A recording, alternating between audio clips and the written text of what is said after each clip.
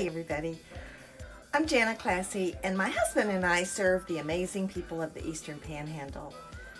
Today I'm talking about the frustrating dilemma of falling in love with a house that is overpriced. So we had a client a few years ago who had really specific requirements for their next home.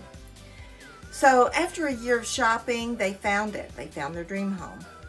The problem was that it was overpriced and the sellers were not motivated to negotiate. Well, long story short, since the home was what they wanted and they didn't want to keep looking for another year, they bought the house. And you may think that paying above the current market value for a home is a really dumb move, but here's the truth. There's lots more consideration that goes into a family home purchase. And the first thing really is to know the market value.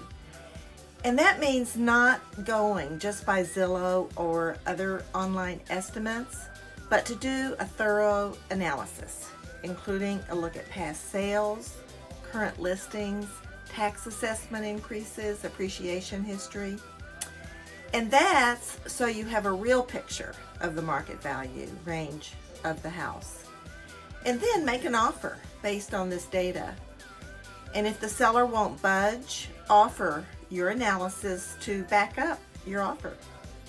And if the seller still won't budge, then weigh the value of living in a place you love rather than settling on something that you don't like as much just because it is a good deal price-wise.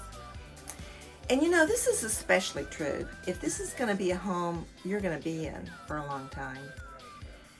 In the case of our buyers I mentioned earlier, they were glad they bit the bullet and bought the home.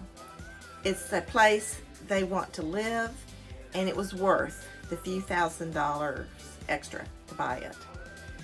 And because it was in such a desirable place and we were in a pretty good market, the appreciation more than covered what they paid within just a couple of years. So it was a good decision for them. All right, thanks so much. If you are looking for real estate help, my husband and I have been doing this for a long time, over 15 years. We'd love to help. And that's all I have for you today. So thanks for tuning in, and I'll see you next time. Stay safe. And by the way, my telephone number is 304-264-2828.